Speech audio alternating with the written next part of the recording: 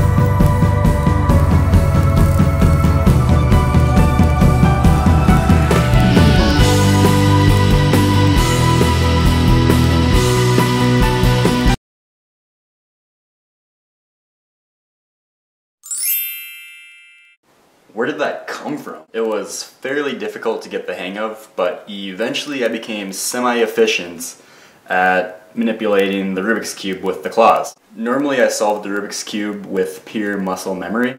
To compensate for this, I memorized the number of steps in each algorithm and drew the algorithms out that I forgot so I could memorize them visually. I could only find right-handed candy claws also. Considering that the claws don't allow control over individual fingers, I had to use a pincer grip where I grabbed the cube sideways and then literally rotated it like that. And it kind of felt like I was driving a stick shift car. If the cube wasn't straight, I would use the claws sometimes as a light hammer. And if I still couldn't straighten it out, it would turn into a slightly harder hammer.